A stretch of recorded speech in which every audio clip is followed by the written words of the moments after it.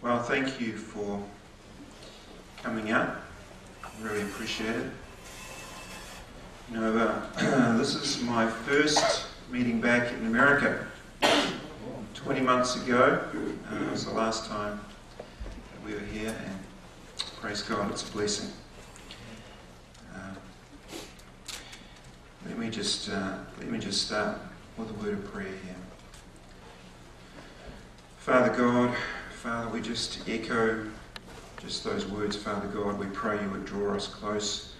Father, despite the fact that there's a visiting speaker and all those things, Father God, I just pray that we won't in any sense be here to hear from a man, but to hear from you, God. And Father, I pray that you'll focus our attention on you. I pray that we will not just be listening to hear another speaker from far away, but Father God, we want to hear a voice that is just your voice alone, God. I pray every word that is just mine would fall to the ground, God, that only your word would stand tonight. We pray you'll be glorified. We pray your Holy Spirit would anoint the words that are spoken that come from you, Father. I pray that your Holy Spirit would just cause a flow of your word to come forth tonight from my lips, which I just give into your hands, O God. In Jesus' wonderful name. Amen.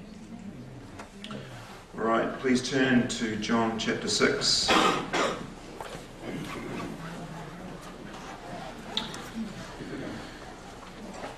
You know, I've done a tremendous amount of traveling in the last few years, literally around the globe. I spent most of the last 8 months living in Wales. Wales frightens me. I'll tell you why. Is because if we're not careful, we're seeing a picture in Wales of what America can become. I lost you there.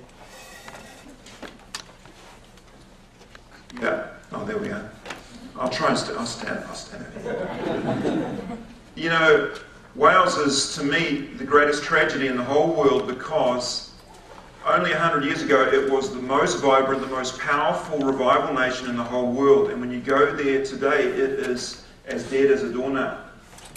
And it is difficult to get local people along to any kind of revival meeting. Some will come. But we found, we held 2 revival conferences there. We would generally get more people coming in even from England into Wales. We would even get international people coming in. The local people, it's kind of like they've heard about this revival, the revival of 1904, but there's no sign of it today. And you go into many of the local churches, and quite a few of them are just even struggling to survive. Moriah Chapel, where we were holding meetings, which of course is where Evan Roberts, the foundation of his ministry, that's where he was from. Well, it's down to 18 people. 18 people. The building seats 460. And we say, oh, well, this can never happen in America because America has this long history and even a tradition of church going. And I want to say to you, Wales had 150 years of church going, more powerful than probably any nation on earth, perhaps apart from America. They would have the same revivals. You would see this pattern where either Wales would have a revival and within 2 years America was in a full-blown awakening, or the other way around. America would have, like the Great Prayer Revival of 1857, jumped over the Atlantic into Wales and Scotland and England, and 2 million were saved in 2 years during that revival. This was the revival where they say that there was like a 30-mile zone along the eastern seaboard of the United States, and there were ships full of sailors coming into America, and 30 miles out they were hitting this zone where everybody got convicted of sin and started falling down on their face and crying out before God. It's the revival where Charles Finney says a rider came to one of his meetings that had been traveling for 2,000 miles across the United States and said he found a prayer meeting all the way. All the way. This is the Great Prayer Revival, 1857, 1858. This is what jumped the Atlantic. Jumped even into Ireland. There's famous books written about this. Scotland and Ireland, Wales, England. Which way around did Azusa Street happen? We talk about the Azusa Street revival. Well, it was 2 years after the Welsh revival. Is there a connection? Absolutely a connection. As soon as people saw revival in Wales, people around the world started praying. And Frank Bartleman in Azusa Street was writing to Evan Roberts and getting encouragement back from Evan Roberts to keep on praying and pressing in. And he talks about it in his book. So they were praying like mad because they saw God was on the move. When God's on the move in the earth, you can reach up into heaven and start praying down that blessing. When God's on the move, if you ever see a revival start happening anywhere in the Western world, I want to say to you, you can start reaching up into heaven and say, this wave is also for us. Wales in America has this parallel history, and when you read about the waves of revival, which, over the years studying revival, I see it so clearly. Wales 100 years ago had its last revival. And you kind of say, what happened that they missed the next wave? Do you know the only part of England, only part of the whole UK that had a revival in the interim wave was 2 little islands off the Scottish coast, the Hebrides. That's the only place in the whole UK that had a revival during that wave. Wales completely lost their revivals. Now they're next to a godless nation. There's chapels being sold off, they say 1 a week. The old chapels being sold off and turned into what? Apartments. Some of them just sitting there, just rotting. Moriah Chapel is lucky to have people in it. And so, I look at that situation. Am I back again? Yes. I look at that situation, and I preached on this before in America. Do you know what God sent me first to America? This is 2003. God sent me over to America, not with a very palatable message. He was saying to me, America, if she doesn't watch out, is about to miss her 50-year wave that she always gets. America has always had a 50-year wave. Did you know that?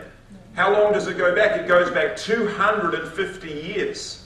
It's the longest period of cyclical revivals and awakenings that we can find in the whole history of the world. We don't have any to match America's waves. Why do you think America today stands as the last Western nation that really has a Christian heritage going on? Apart from maybe South Africa, which you can even argue is that a Western nation? Partially Western nation. I was in South Africa. I like what's going on in South Africa. Do you know why it's happened? It's because when they were in apartheid, they cut themselves so off from the world, and they didn't realize the world was all going to hell in a handbasket. And so they're like 20 years behind. That's the only reason. They've got quite a bit of life going on there because they cut themselves off from the world for 20 years. And they didn't realize everything was falling to pieces. They didn't even let most of the television in their country. They wouldn't let it happen. God is able to move in places like Africa. Part of the reason is they don't let Western television in there. When I'm in Nigeria, what are they playing? They're playing Nigerian, very odd sometimes, odd Nigerian programs. I praise God for it, even though it's nothing greatly Christian about it. It's keeping some of the junk out. Look at what we've gone through in the last 30 years. We're just killing ourselves. We're destroying ourselves. We're destroying our heritage. We're about to destroy our children. Did you know that? We are about to destroy. We're on the very verge. America's on the verge of going down the same channel that Wales has gone down. And God sent me here in 2003, actually, in the middle of the night, spoke to me. I had never had that up until that time. Never had God give me a message during my sleep, ever before. God, it wasn't, He woke me up. He gave it to me while I was sleeping. That America is about to lose her 50-year wave, that the 50 years is up and she's about to miss this revival. And this one, if she misses it, it turns you into Wales, because that's all that happened in Wales. They just missed their 50-year wave. And now there's nothing there. There's nothing there. For all the romantic ideals of people who kind of cross into Wales, you go over the big bridge over into Wales, and I hear this, from people that haven't lived there.